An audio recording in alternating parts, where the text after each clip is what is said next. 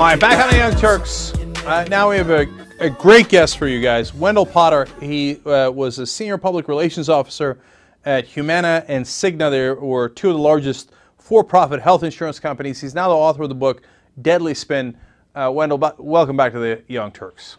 Thanks for the opportunity. Glad to be back. All right, great to have you here. You have a fascinating story. Before we get into this topic at hand about how you dealt with the media, just can you give us a little background on what you did as a PR officer at these health insurance companies? Yeah, I was, I guess you called me the chief spin meister. I was a person who was responsible for trying to, as we said, protect and enhance my company's reputation and also the industry's reputation. I was a person who was on the phone with reporters when the reporter would call looking for information about the company or the industry, and I was responsible for trying to make the industry and my companies look good. And were you always forthright with all of the facts when you were in an effort to do that? You know, one of the tricks of the PR profession, if you're not all that on the up and up, is to make selective disclosure of information. And I'm afraid to say I was guilty of that. I don't think that I can look back and say that I knowingly outright lied to a reporter, unless you just consider selective disclosure to be dishonest, and I now do, looking back on it, because you disclose selective pieces of information with one purpose in mind, and that is to mislead often, or to make people believe something that is not necessarily entirely true. And that goes on all the time, not just in the insurance industry, but throughout corporate America, and I'm sure elsewhere, but it's something that I'm not proud of. The other thing that I did when I was in the industry is help my colleagues in other companies and the industry in general to get ready for a healthcare reform debate and to try to shape healthcare reform, as I did during the Clinton years and years later, and even the beginning of this most recent healthcare reform debate. We are pretty crafty when it comes to developing PR strategies to influence public opinion and essentially to turn public opinion away from the real reform that people need. So that brings up a couple of things. First, let me ask you about selective disclosure a little bit more. You know, I don't know if you have off the top of your head a good example of it, but it'd be great to have an example so that people know what you mean. Like, you disclose certain facts but not others. How does that lead to misleading the public?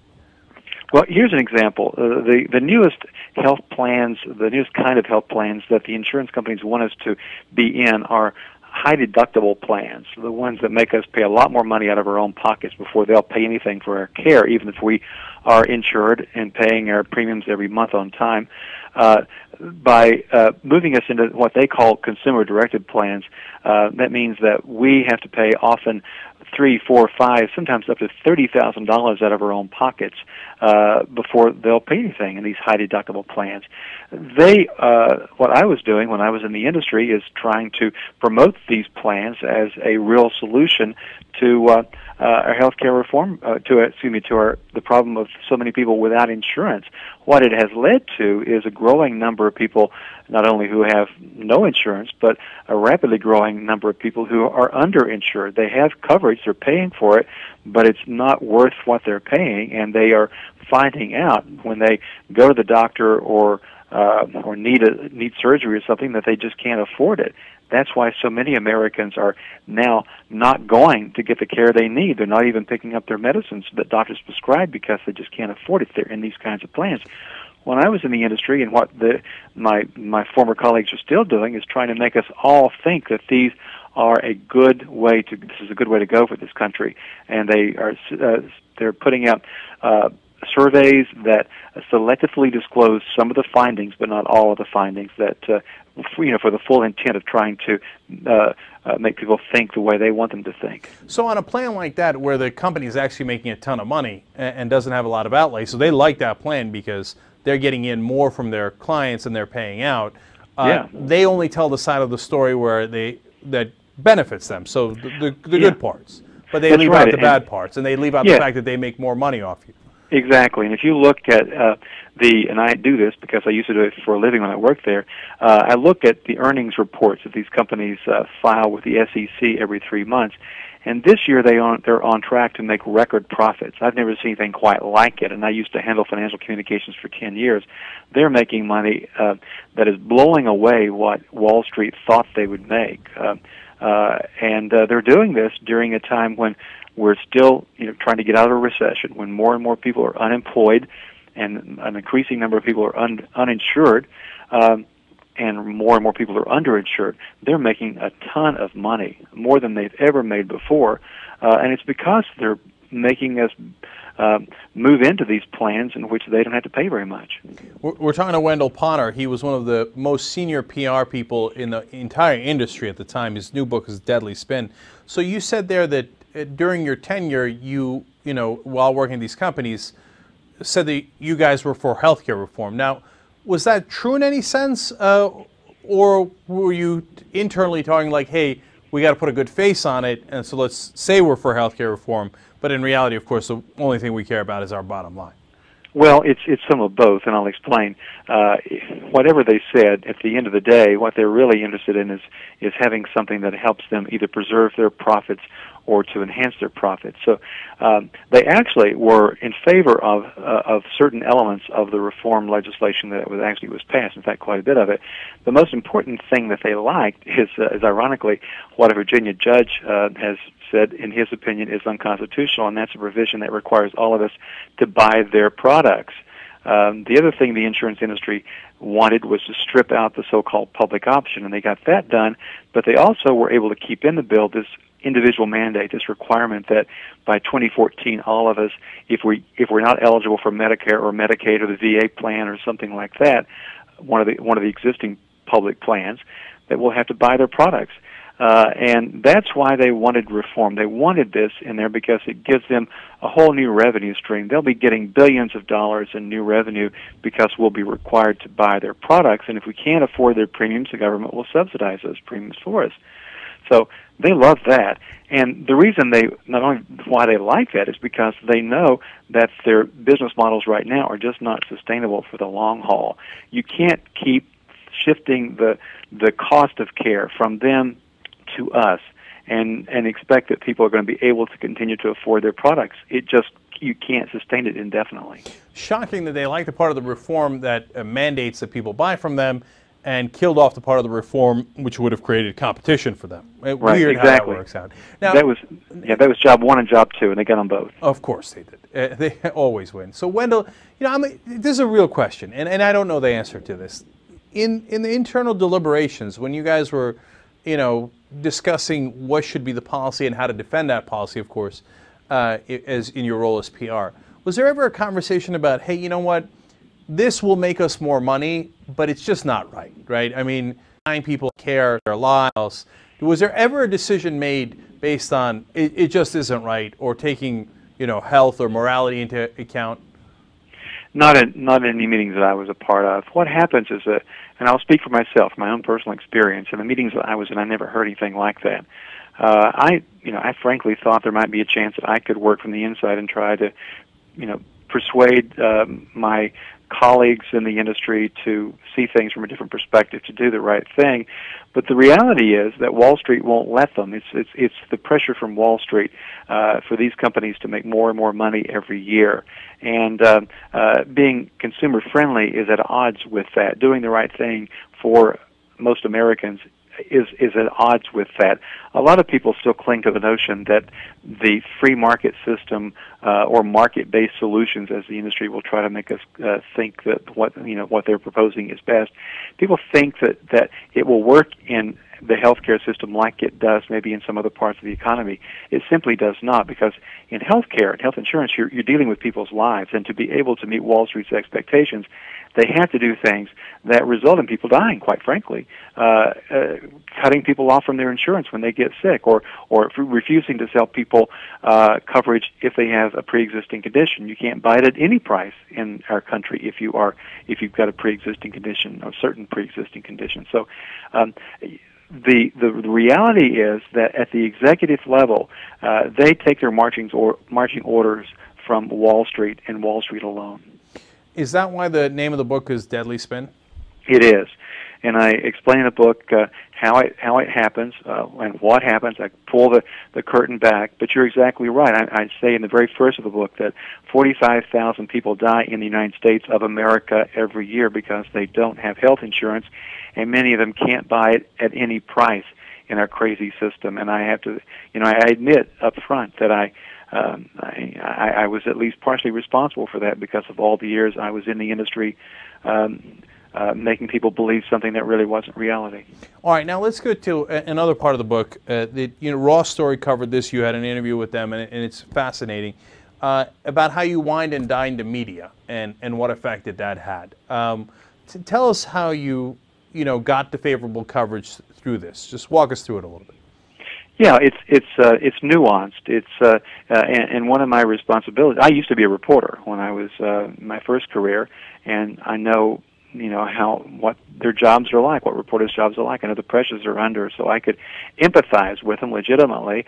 I set out to make sure that I had a good relationship with reporters who covered my company and the industry. I would take them out to lunch and dinner, and I would make a point of trying to meet them personally, so that I wouldn't just be a disembodied voice on the other end of a telephone line. I wanted them to like me, to trust me, and that was a big part of what I did every day, was to develop good relationships with reporters, because I knew that there would be times that they would be doing stories about Cigna or about Humana or about the industry that I might not like, and I would want to make sure that my talking points were included in their stories. Or sometimes I was successful in killing stories because I was able to persuade them that what they were working on didn't have much merit. So it's something that you can develop over time, these relationships, and it's very important to do that. Reporters will often recoil at that, thinking that they're not susceptible to that kind of influence, but they absolutely are. I've seen it, and I see it almost every day when I was in my job. So let's break that down a little bit. I mean, you would literally take them out to lunch and pay for their lunch. Now, what percentage of them, and I know these are rough, would accept that? And what percentage of the problem is that in terms of, like, are they giving you favorable coverage because you bought them a nice steak at lunch, or no? And I suspect it's a little bit more nuanced than that. That's why I wanted to hear from you. It is more nuanced than that. And there are some reporters, and I think I applaud them for it. When we would go out to lunch, they would insist on picking up the tab, or at least splitting the tab. And I think that's a good gesture. I think that's exactly what they should do. But it doesn't really, when you get right down to it, matter who pays for it. The point is getting them at lunch in the first place, because you can have conversations over a meal that is quite different from one that you can have just by telephone or via email. And it is that process, that very aspect of what I'm talking about, that lets you develop personal relationships with these reporters, so that they like you and that they trust you, and they're going to be more likely to give you the benefit of the doubt if they're working on a story that involves you, or at least give you the opportunity to be a part of the story, get your talking points in there, as I said, or your comments, and often, I've over the years have been successful in killing stories. So they feel like, hey, it's not just a machine. I'm talking to Wendell, and Wendell wouldn't lie to me, and Bob wouldn't lie to me, and Susan wouldn't lie to me. I had lunch with them last week. They're good guys, right? That's right. Yeah, they're good guys, and they shoot straight with me, and I've never known them to outright lie to me. And that's part of the nuance as well too. I never, like I said earlier, knowingly lied to them, and I know that if not just from being the good guy that I am, because I knew that if I did lie and they found out about it, that would be the end of the relationship, or they would never trust me again. So it's really quite an interesting dance, but a very important one for PR executives. Right, and that goes back to the idea of selective disclosure. You didn't lie. You just told them the facts that are totally on your side and buried the facts that weren't. Right? That's exactly right. That's the way the game is played. I outside of healthcare reform, I think this topic is incredibly important for all the different issues, because it seems to me that and we knew this before, but your evidence on this is really helpful. That the media, in a sense, are just too gullible. They think, okay, if the official person at the Pentagon or the official person at Cigna or whoever says it, well, I mean, they're not going to lie to me, right? So I should just write it down as if it's true. It's true, and the media, they're just like the rest of folks, and I'll put myself in that category too. We often are susceptible to being manipulated. Our thoughts and actions are manipulated every day, and that was one of the reasons I wrote this book, was to explain how it's done, so that people can realize why they do the things they do, and why they think the way they think, and why that they and most of us at one time or another vote against our own self-interest, and we saw that most clearly, in my view, in the midterm elections we had last month. We saw people who were just really persuaded that the healthcare reform bill represented the government take over the healthcare system. It simply was not, but they heard it enough, and they heard it, from people that they trust and believe that there were people who would level with them, but they got sold something that was just not true. Wendell, so that's the final question, and we're talking to Wendell Potter. He was one of the most senior PR people in the healthcare industry, worked at Humana and Cigna, and his book is The Deadly Spin. So as you look at healthcare reform, final package, the people that are in favor of it, the Obama administration, et cetera, will say, look, it's a good start, and we'll build on it, and it got the job done. Historic healthcare reform, etc. Are you in that camp, or do you think, no, the company's got actually kind of what they wanted, and it's not going in the right direction? And I'm curious. I don't really know which side. Yeah, I think it's what we typically get out of our political process. It's something that is a compromise, and I think that the insurance industry, definitely got what it wanted, or a lot of what it wanted. There are lots of things in there that the industry does not like. There are a lot of consumer protections in this bill. This bill makes illegal a lot of the practices they've been engaging in for many years. It should have been outlawed a long time ago. They don't like that, so that's good for consumers, and it brings a lot of people into coverage that wouldn't have had coverage before. That's a very good thing. So it was worth passing, and it is a start. But that's what I say it is. It's the beginning of a long process. Someone said, I think we're at the end of the beginning. So you certainly would have gone in a direction where you at least provided an option that was not just private insurance. Oh, absolutely. I said many times that the public option was an important part of the bill. I even said, before in testimony, that if they passed it without it, it would be might as well call it the Health Insurance Industry Profit Protection and Enhancement Act.